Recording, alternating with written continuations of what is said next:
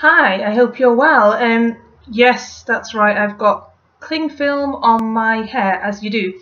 Basically, this is a kind of hair tutorial slash experiment.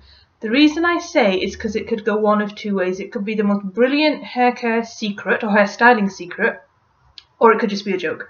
So, my thing is, my hair is very, very long, and it means that because it's so long, it can get a little bit kinky, a little bit wavy, a little bit crazy at the bottom if I don't do anything with it.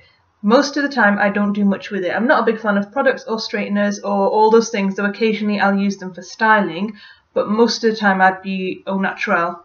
So my hairdresser actually recommended this kind of neat little quirky trick, if it works, and he wasn't joking. And he said twist the hair when it's kind of almost dry, but a little bit moist.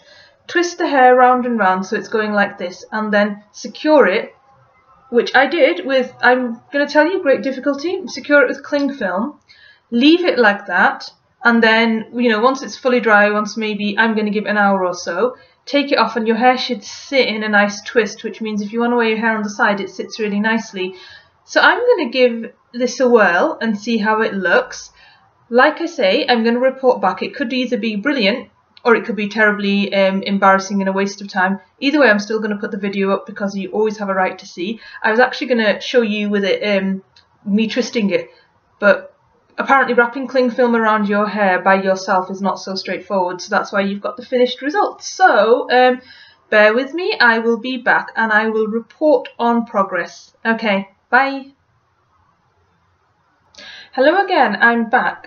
So basically only about 20 minutes, not even half an hour has passed since I last showed you my hair with the cling film in. I was in the middle of packing all my stuff away when the cling film just sort of fell away. So I guess it's not maybe the most practical of tutorials. Possibly my hair needs to be a little bit more wet or needs something to clip to because it's so silky it just fell away. Here are the results though. So as you can see, I'm just going to show you. It's got a little bit of a twist, it's got a little bit of a wave, and it's actually quite nice, and it certainly has done the job of keeping my wild untamed hair together. I would have liked to have maybe twisted all of this a bit tighter. I think that's purely down to my cat-handed way of doing things though. So hope you like my experiment. I'm going to sort of occasionally give this a try when I've got time and I've washed my hair, but it's quite an easy thing to do when you're ready.